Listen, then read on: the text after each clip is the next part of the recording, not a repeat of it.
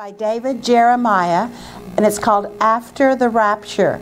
And so it's written to people who will be left at the point of the rapture. And he's writing to them, telling them what to expect during the next 7 years. And it's a wonderful book. So we'll be studying some of these things, and we are studying some of these things. So you might want to get this book. It's called After the Rapture by David Jeremiah. Can you pass this back, straight back to Kirk and then to Terry? Thank you. Now, if you read Jeremiah 50, I tried to ask most of you if you read Jeremiah 50. And if you didn't get a sticker because you read Jeremiah 50, be sure and come up after class and get one, okay? Because it's important to have your stickers. I always think of Liz when I pass out stickers. She, in her Bible, you have the same Bible, Liz? You used to have it just filled up with stickers that you earned in this class. And then somebody said one time, I'm not coming back. This is too much like a second grade class. And I said, well, I'm a second grade teacher, you know? I mean, that's just the way it works.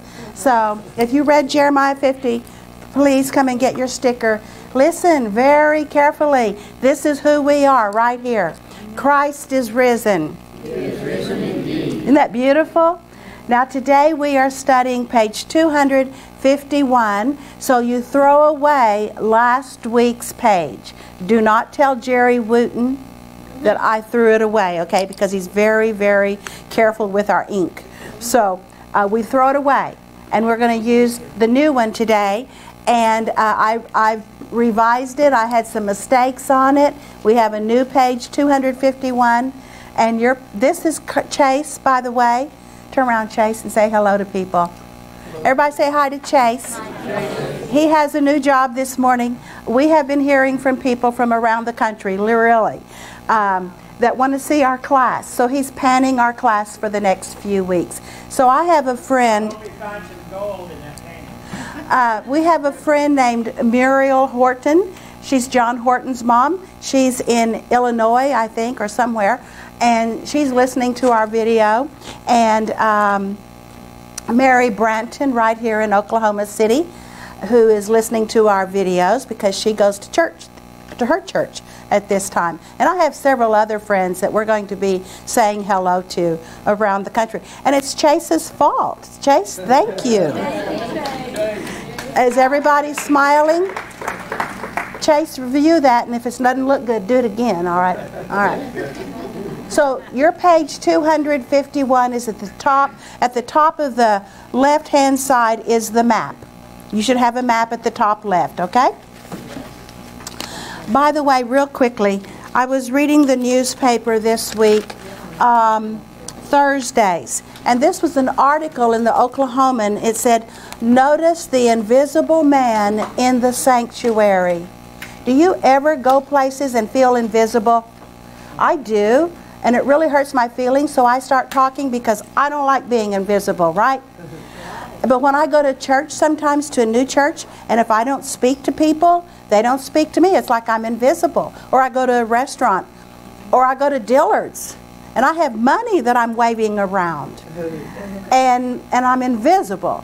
So it says to be careful in the church. And here's what I want to encourage you. I want you to be like Alice and Keita and Dale and many others in here. You speak to people around you in church.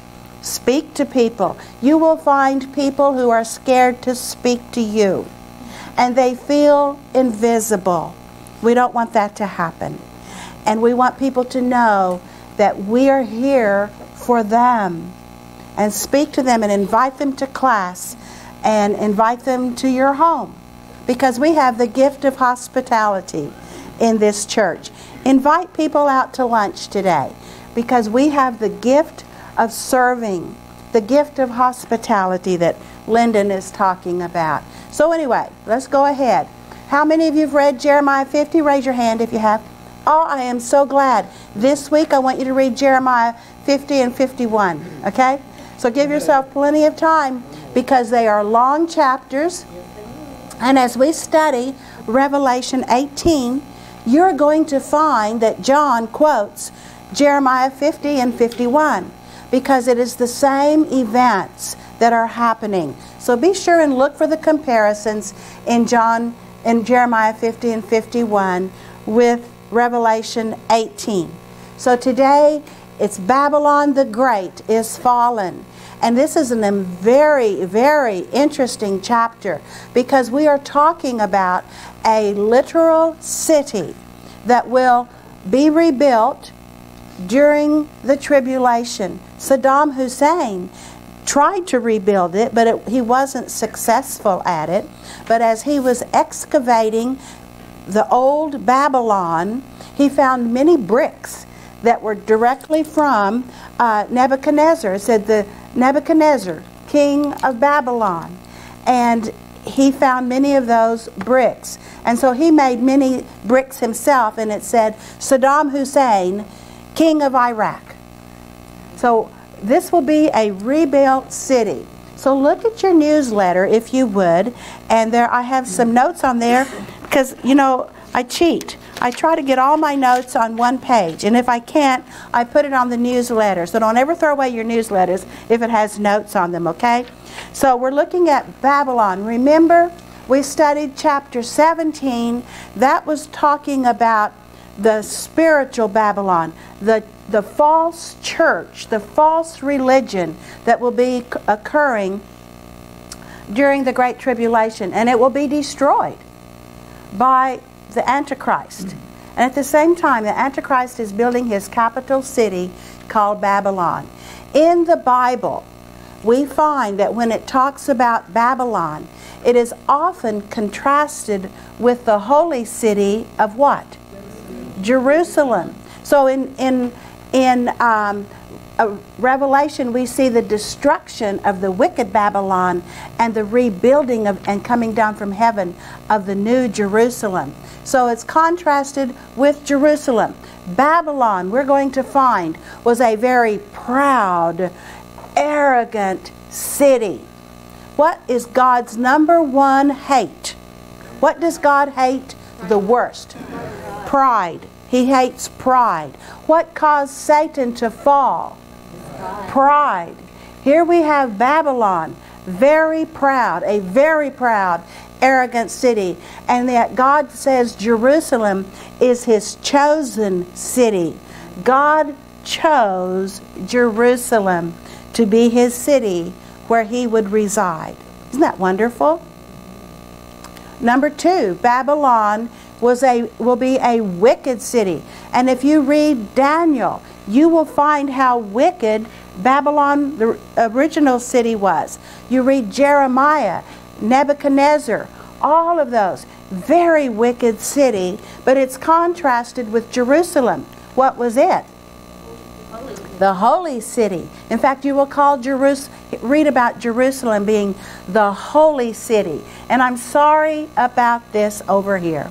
Number 3, Babylon will be utterly destroyed in chapter 18 of Revelation. When you want to read about the destruction of the commercial Babylon, the wicked, wicked city of the tribulation, it will be utterly destroyed. And Jerusalem will do what? Last forever and ever. So that's what we're going to be reading about. So read Jeremiah 50 and 51, and then later we'll read Isaiah 13. Alrighty? Now that's regarding the destruction of Babylon. Now in Jeremiah 50 and 51, you will be reading about 2 Babylons. The current Babylon that Nebuchadnezzar lived in, that captured Judah, that destroyed Jerusalem, that destroyed the temple. You'll be reading about the fall of that Babylon. You will also be reading about a future destruction of a future Babylon. And it is very hard to distinguish between what is current with Jeremiah and what is future. So as you study it, see if you can figure those out. They were the prophecy of the destruction or the defeat of the first Babylon in Jeremiah. When was that fulfilled? When was Babylon defeated according to the prophecy of Jeremiah? Daniel 5. Who said that? Oh. Man, I got a good class. Daniel 5. So Daniel 5 is the chapter of the writing on the wall. When Nebuchadnezzar's grandson saw that writing on the wall, and Daniel told him, tonight you will die. Tonight the Persians are coming in and are going to capture your city. It's called the writing on the wall, Marley and Logan. I'm so glad you're here. So have your folks today read you Daniel 5. It's a very interesting chapter. All right. They're partially fulfilled in Daniel 5 in 539 BC by the Medes and the Persians. Jeremiah 50 says that Babylon will be destroyed by a coalition of nations from the north. And you look at the map during this time, and it was the Medes and the Persians and Cyrus the Great. And then they will be completely fulfilled in the far future. And that's what we're going to be reading about today in Revelation chapter 18. So do you understand why I want you to read Jeremiah 50 and 51? It shows the past prophecies of the fall of Babylon, and it shows a future total destruction of Babylon. What chapters will you read about the fall of Babylon? Both of them. Say Jeremiah 50 and 51. And what chapter are you going to read in the Bible about the final, utterly, total destruction of Babylon? Revelation 18. And that's page 251. So if you would look at your map, I show you a picture of the country in which Babylon, if it were there today, would be located. Which country would we find Babylon? Iraq. Iraq. And it's just a few miles south of Baghdad, the capital city of Iraq today. And if you look at this map, you'll see Iraq, and then just east of it you see Iran, and then way over here you'll find Israel and the Mediterranean Sea. Israel is just a tiny, tiny, tiny little spot on this map compared to Iraq and Iran.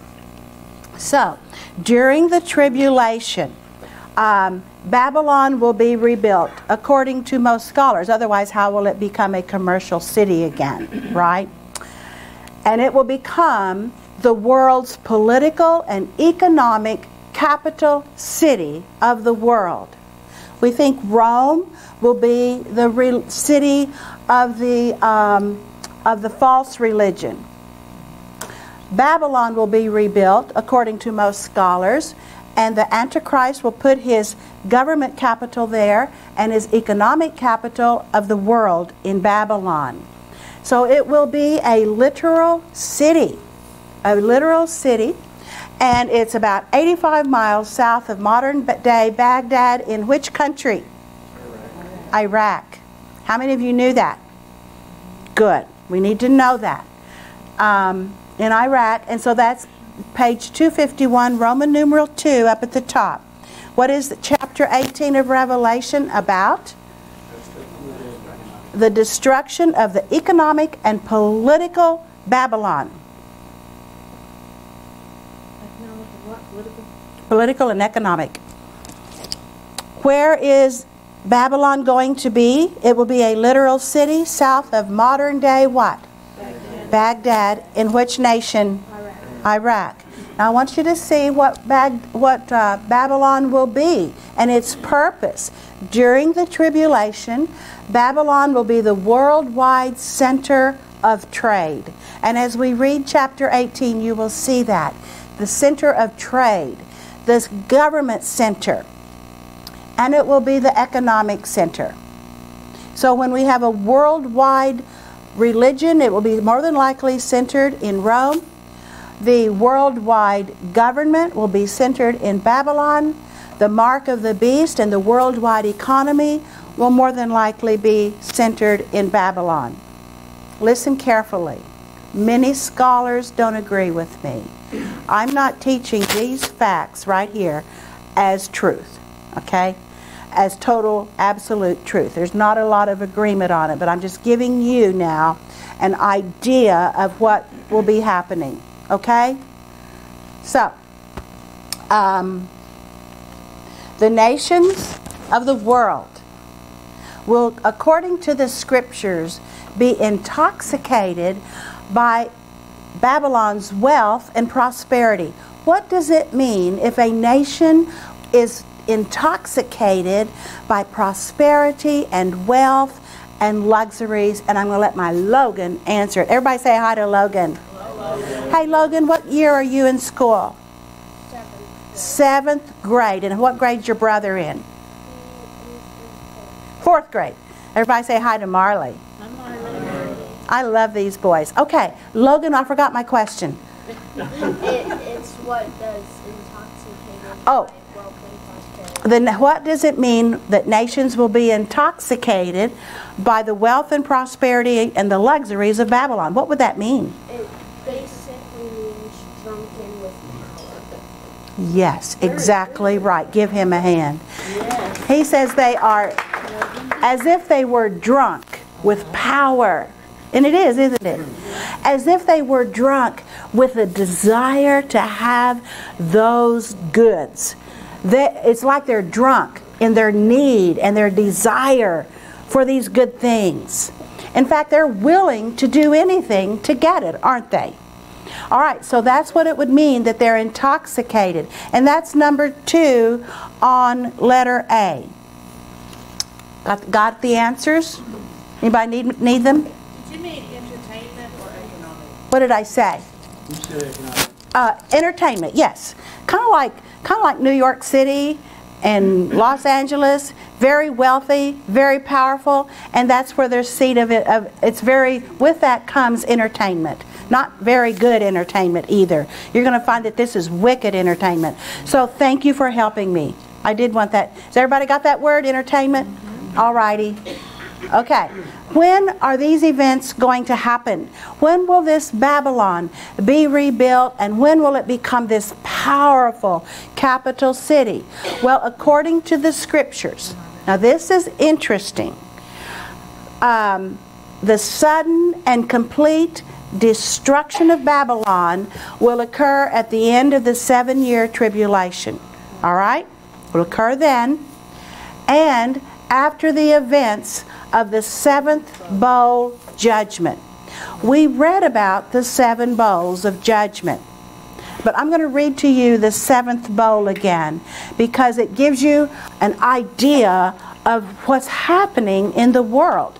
So let's look at Revelation chapter 16.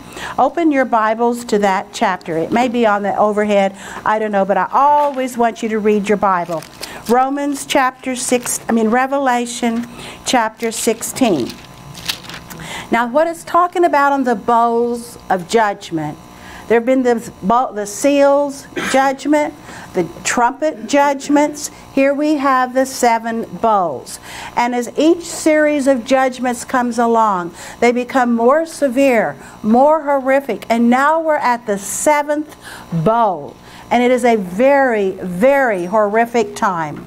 So this is chapter 16. And right after this, right after these bowl judgments, is when Babylon was going to be destroyed. The 7th angel poured out his bowl into the air. And out of the temple came a loud voice from the throne. Now whenever you see in the book of Revelation God's throne, and we read about it all the way through Revelation, when you see that, it's always depicting judgment, not mercy. From God's judgment comes from His throne when He's acting as judge. So here we have a loud voice from the throne saying, "It," meaning God's judgment, "is done." What did Jesus say on the cross? What were His last words? It is finished. It is finished. It's done. I've completed the work. Here, from the throne, God is saying, my judgment is done. Whoa. What a terrible time it's been. And at the closing of His judgment, it becomes even worse. It's done. Then there came flashes of lightning, rumblings, peals of thunder, and a severe earthquake. No earthquake, according to this chapter, has ever occurred, ever, and nor will it ever happen again, since mankind has been on earth. There's never been an earthquake. There will never have been an earthquake like this. Why? Because it's worldwide. A worldwide earthquake. So tremendous was the quake. The great city. Now whenever the scriptures say, you got to just always read this book of Revelation, understanding the terminology. When it refers to the great city, the holy city, the city of God, it's always referring to what city? Is it cold in here?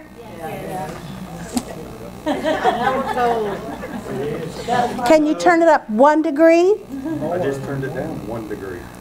All right. Well, we girls have to have our thermostats here. Now look what happened in this earthquake. The city of Jerusalem split into 3 parts. We're going to read about that in Zechariah, by the way. Don't forget that. What book are we going to read about that? Zechariah. And the cities of the nations collapsed. Can you imagine? God then remembered Babylon the Great and gave her the cup. When we read about the cup, it's generally full of sins. And he said he gave her the cup filled with the wine of the fury of his wrath. I've just been reading a book that Kathleen gave me, and how we need to really understand the attributes of God. One of the abominable things that you and I as a Christian could do is to belittle the character of God. All right? I heard somebody just this week talk about the man upstairs. When we do that, what does that say about our God? How demeaning is that? The man. First of all, he's not a man. Second of all, he's not upstairs. He is a holy, powerful, loving, and judgmental God. And we must be careful as we worship him, that we worship him in understanding who he is. Is that what I'm supposed to get from that book, Kathleen? Oh, yeah. Amen. And look, our God is a wrathful God. Today, he is a God of mercy. But he never changes. At some point in time, his wrath will come about. And we don't want to be there. And we won't be there if we are believers. Because God is going to remember Babylon. And he's going to fill that cup with the fury of his wrath. Let's read on. Look what else happened in this great earthquake. No more islands. Now how could that be? No more islands. They fled away. And the mountains could not be found. What happened to the earth in this horrendous earthquake? It destroyed itself. Yeah, it just fell in, didn't it? The mountains flattened. The islands are gone. You have no more points of reference on your maps. So the mountains could not be found. From the sky, huge hailstones, each weighing about 100 pounds. Where's Micah? There's Micah. Micah taught us several times about these hailstones. Said that they could be as big as a car. I was saying that they'll do as much damage as a car going 23 miles an hour. Falling out of the sky. So you just let your car fall out of the sky at 23 miles an hour and it lands on your house.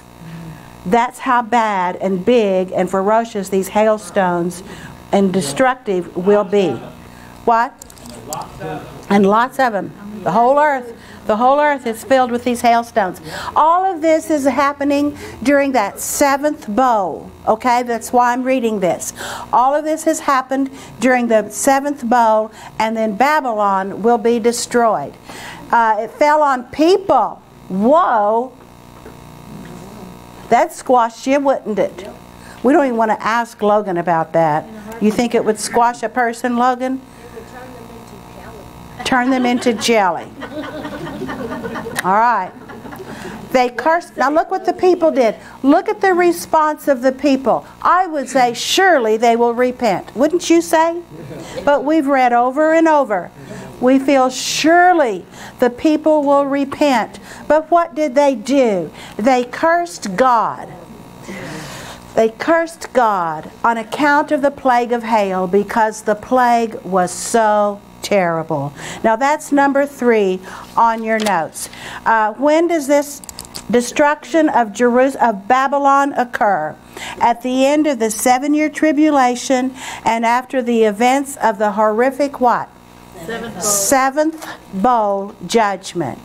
Now the one thing, Kathleen, yes, ma'am. saying is, I mean, if people would, like we did, read the Bible and try to understand it, they'll know ahead of time, and it's like, okay. During the tribulation? Yes. That's why we're going to keep our notes.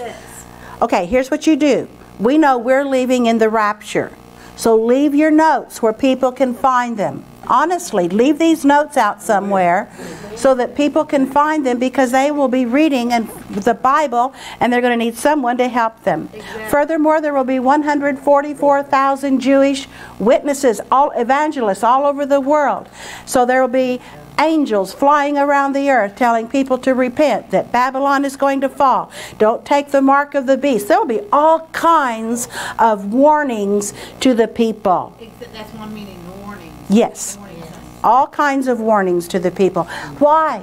Because God is merciful. He is not willing that anybody should perish. He doesn't want anybody to perish. But what do? They curse Him. Have they heard the testimonies of the evangelists? Yes. Have they heard the testimony of the 2 witnesses and of the angels? Yes. Have they read our Bibles and our notes? Yes. Because you see, we're not taking our Bibles with us, are we? Okay. Now, they wouldn't be fair. They wouldn't curse Him if they saw. You would think so, wouldn't you? But let me ask you this. Today, we have the Bible on the radio, we have churches on every corner, and people still curse God. Today, in His day of mercy. All right, good thinking. So, let's look at the economic Babylon. Let's just see what it's like. And this is letter B, Revelation 18. I'm going to read to you the description in Revelation 18 of economic Babylon. Now listen carefully. Today I'm just giving you an overview of chapter 18. I'm telling you where we're going. Then starting next week we'll do it verse by verse, if you'll go with me. Do you want to? Yes. All right, so let's look at the overview now, and I'm going to tell you about economic Babylon. Okay, this is chapter 18, so open your Bibles to that, and we're going to read verses 12 and 13 and 24. You ready? You like this, don't you, Kathy? Okay. The merchants, remember this is the center of trade. The merchants of the earth will weep and mourn over Babylon because no one buys their cargoes anymore. We're going to find out why. Because it's been destroyed. In fact, the scriptures are going to tell us that it will be destroyed in one day. In fact, it tells us in 1 hour. Something cataclysmic can destroy this whole city in 1 hour. What do we have in our nation today that could destroy a whole city in an hour? Bombs. That's right. Nuclear bombs. Is that right? So what they would be? Okay. So no one buys their cargoes anymore. And let's read this. Let's look at the cargoes. Verse 12. Cargoes of gold and silver. I'm going to read it out of my book here so I don't have to look up there. Gold and silver. Precious stones and pearls. Fine linen, purple, silk, and scarlet cloth. These are what wealthy people wear. Every sort of citron wood. Citron wood is what they made their very, very expensive furniture out of.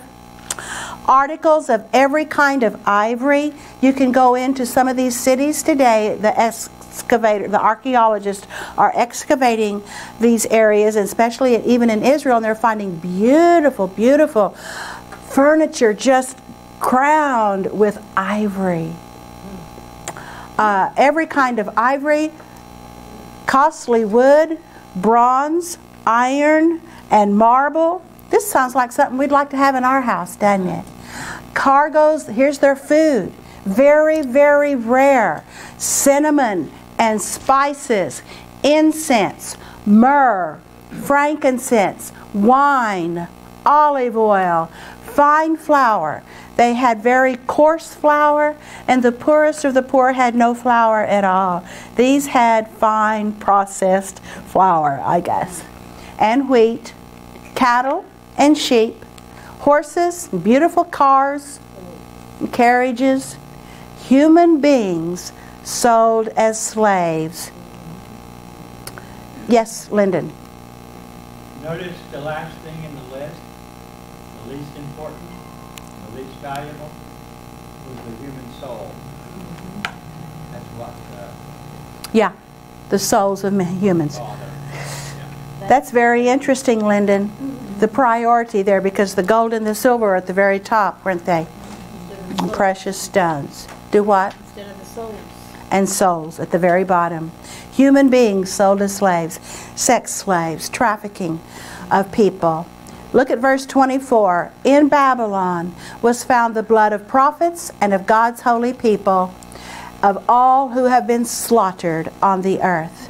Now, why is it that it would say that in Babylon is the blood of all the prophets? Because they really, so most of them were not killed in Babylon. A lot of them were. But why would it say in Babylon we will find all the blood of the prophets and God's people and all of those who've been slaughtered on the earth? Why would we say that? Center. It's the center of sin. Babylon has always been the picture of sin. Always the picture of a rejection of God, of persecution of God's people. And in that spirit, Babylon, and found in her, is the blood of all of God's people who've been martyred. Lyndon. There's a new movie out. I can't hear you, babe. There's a new movie out called Babylon.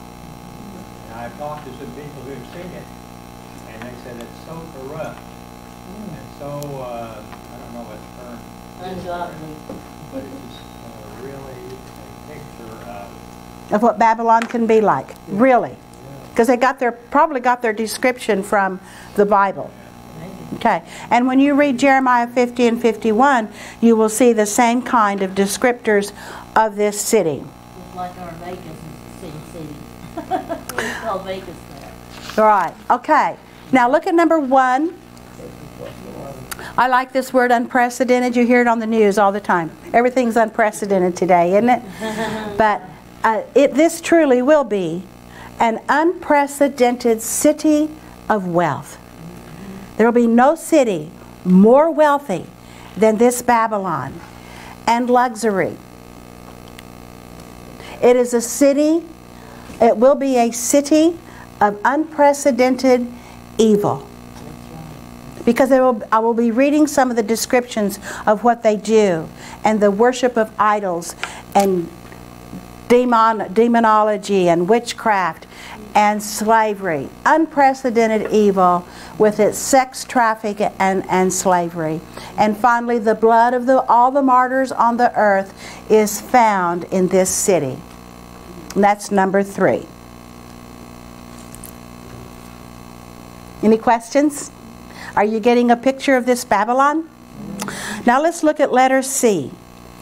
There are at least 7 dreadful sins of this city of Babylon given to us in the book of Revelation. So we're going to start, and I've got them up here. Number 1 is chapter 18, verse 7. And we've talked about this. She is a city of pride and arrogance, and how God dislikes, how God, the script Proverbs tells us, God hates 6 things. And then it says, no, not 6, 7. That's why I was right to you. I'm going to give you 2 things, well, maybe 3. Proverbs says God hates 6 things. No, 7. And the first thing that God hates is pride. And let's read about this city. Let's look at her arrogance as this city refers to itself. This is chapter 7 and 8. God says, give her as much torment and grief as the glory and luxury she gave herself.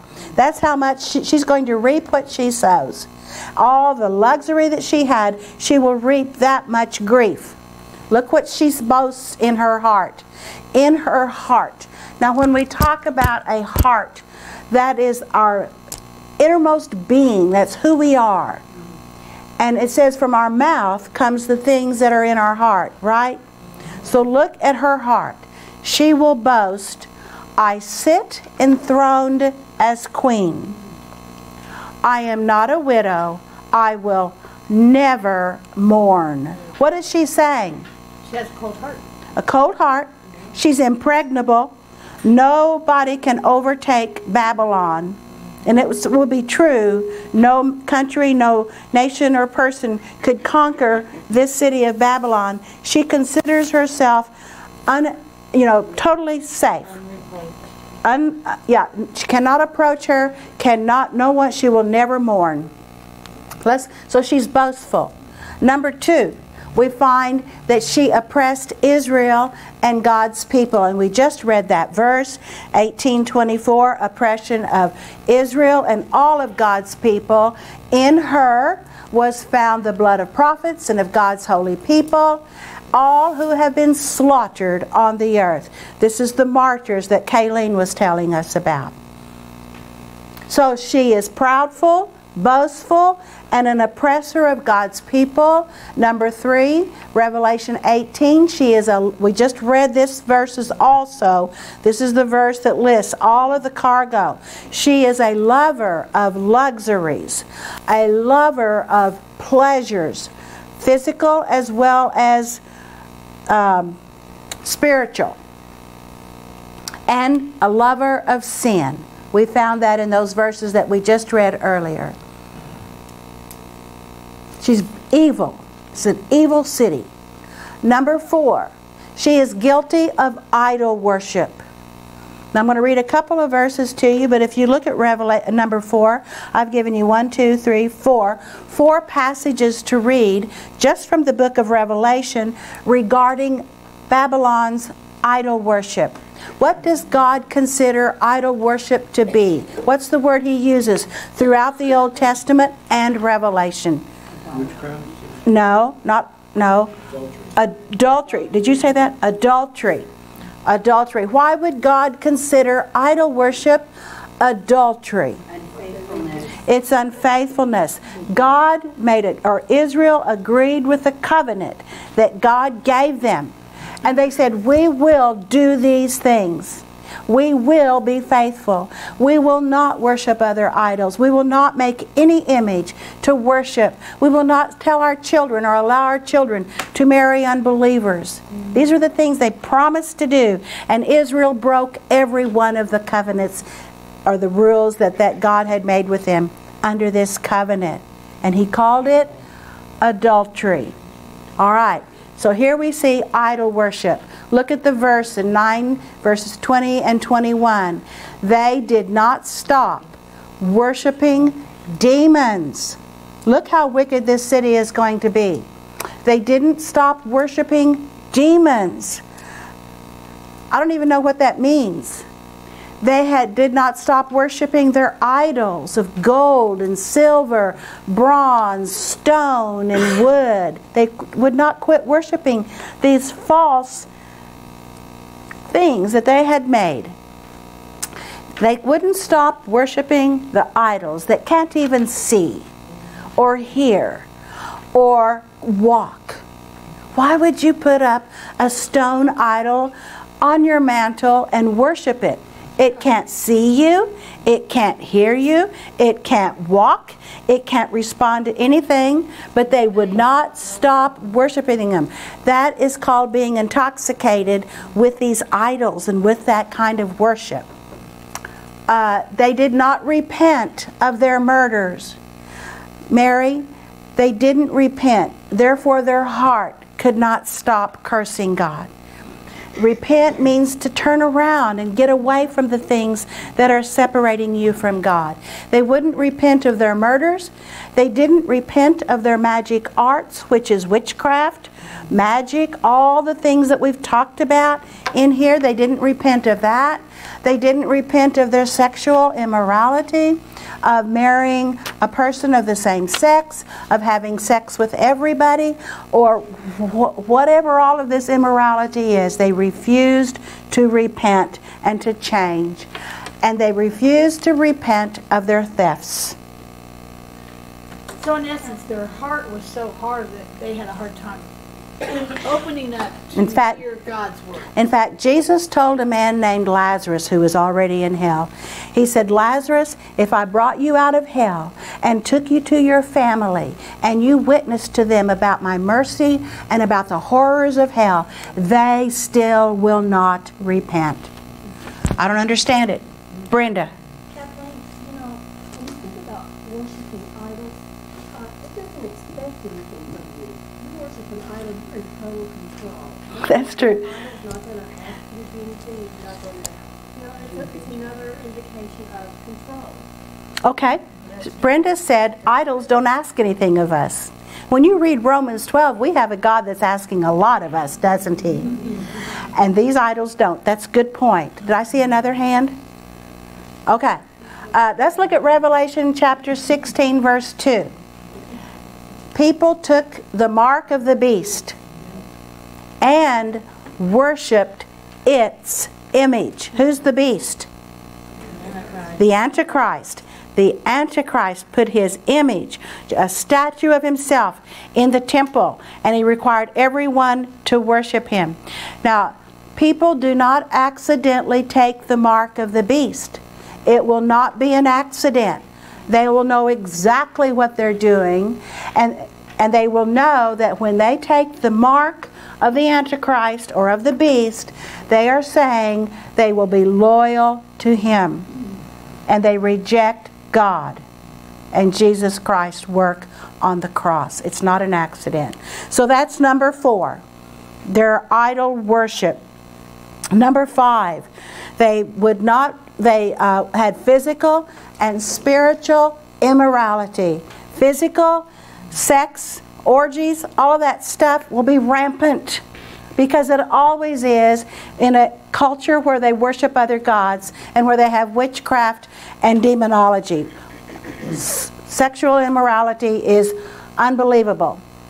And spiritual immorality, which is worshiping other gods.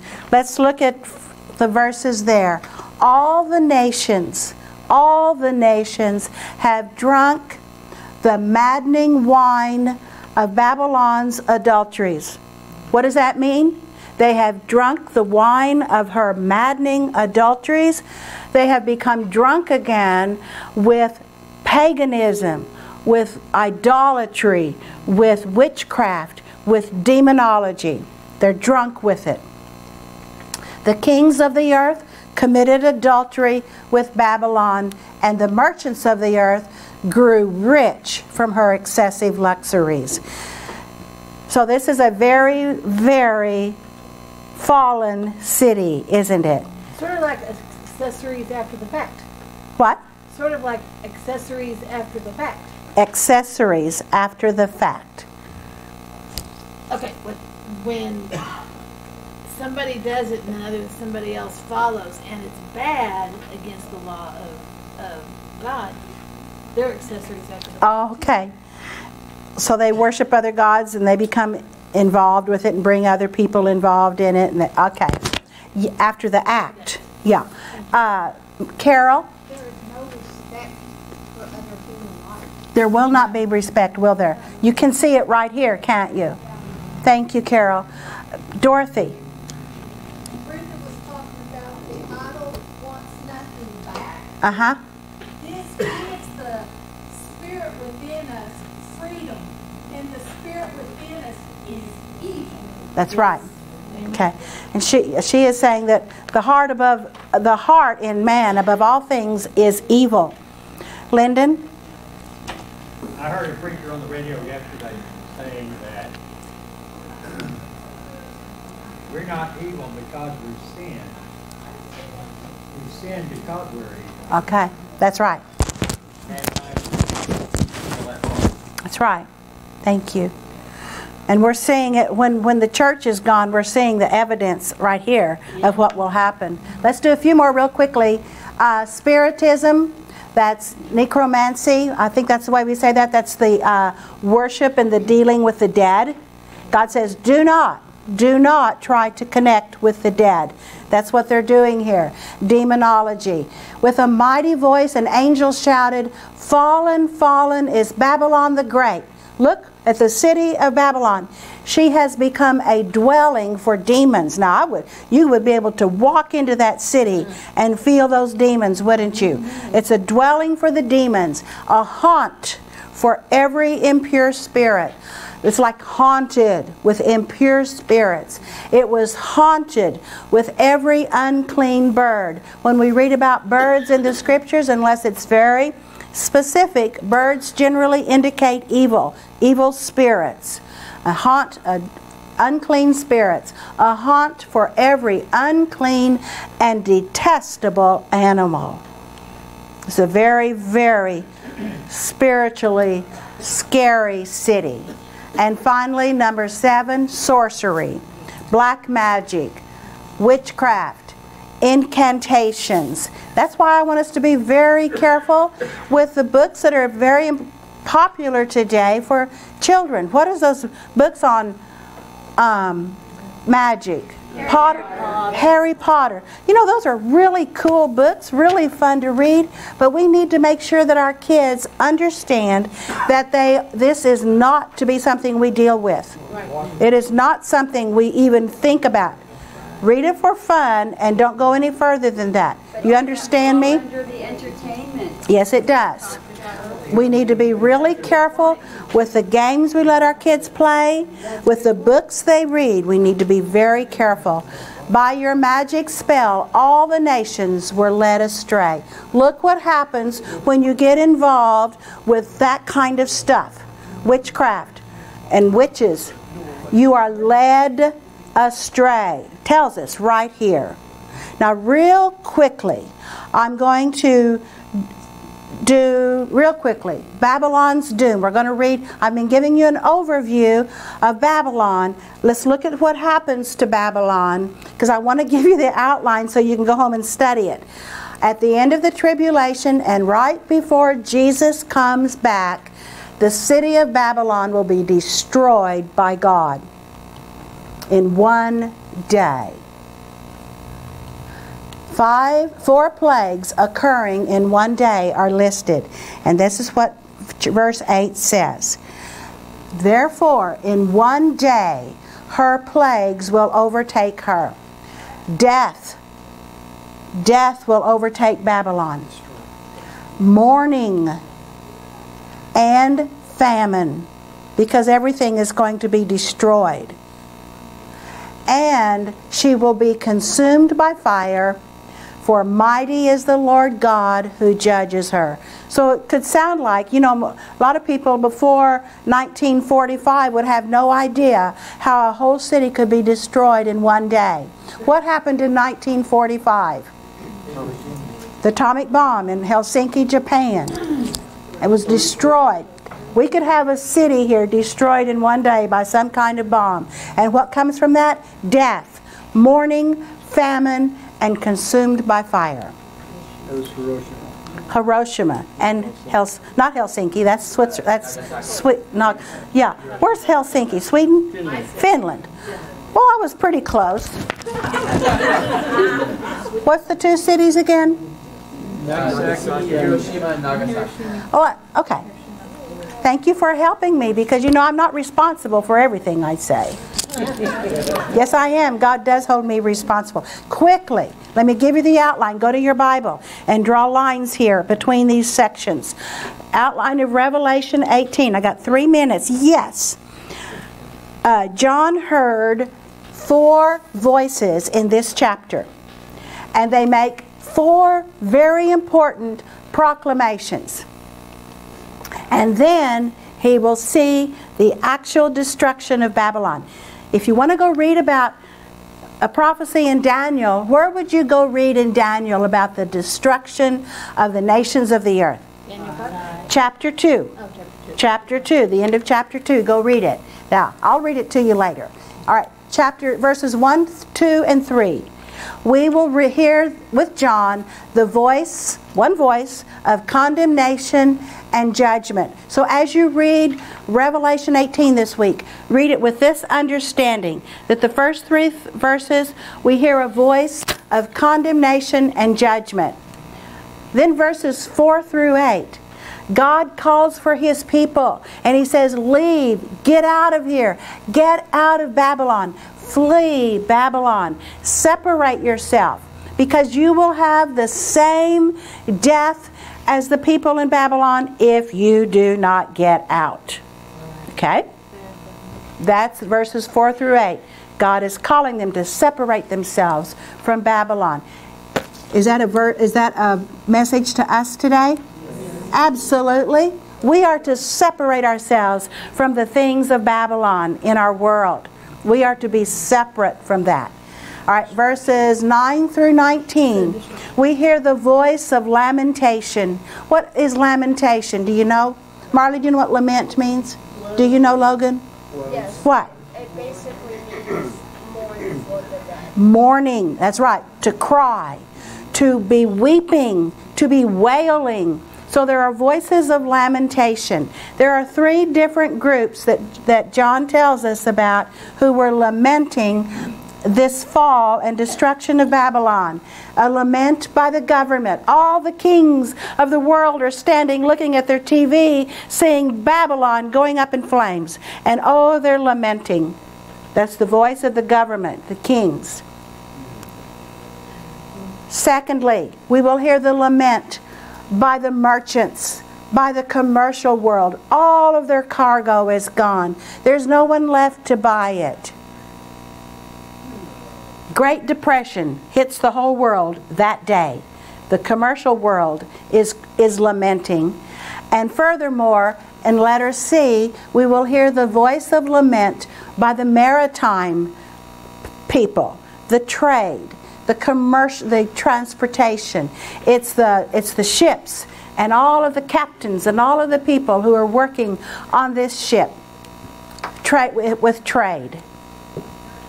Are you with me? Chase. Did you know that those very large cargo ships are actually only operated by a couple dozen people? No. Did not know that. On each ship? Yeah. The cargo ships, those massive, Massive. possibly big ships. Chase is saying a massive cargo ship has probably 12 people on it, taking care of it. Wow. Is that what you just said? Well, they will be lamenting. Not more than 2 dozen. Not more than 2 dozen. And 4, the voice of celebration. Who would be celebrating to see Babylon going up in fire? Martyrs. People in heaven. Heaven is going to be celebrating. All of heaven is going to be celebrating. And finally, in verses 21 through 24, read about the destruction of Babylon. Now, I was going to have a video. Don't hang up yet on me. Don't close up. I was going to have a video today of Revelation chapter 18, because now you have the outline. Now you know what it's about, right? So go home and YouTube Revelation 18. There's some great dramatizations of Revelation 18 and great reading. So be sure and read that. So you have homework this week. Don't tell anybody I assign homework in here. Some people actually don't come to my class because they say she gives homework. And it's spring break. At your, if you want to and you really want to learn more about God's Word, read Jeremiah 50 and 51 and listen to it on YouTube. And Revelation 18. I'm going to pray. Ready? Let's pray. Whew. Thank you, Father, for your word. Thank you, Lord, that it is so interesting and so fun to read. Sort of. But it's just so wonderful, Lord, that you're telling us what's going to happen. But we don't have to be afraid. But you have a plan, and you are going to take care of the evil in this world. And someday there will be no more mourning, no more sorrow, no more death, no more pain. Lord, I pray for everyone in this class today, that they will draw closer to you. I pray for our children, that they will want and have a hunger for your word. Lord, I pray that you will just draw them to you. Thank you for our new people today. Lord, we love them. We pray that they've been blessed. And I pray, Father, that you will bless the reading and the teaching of your word. And I pray for everyone's well-being in this class today. And it's in the name of Jesus, our Savior, we pray. Amen.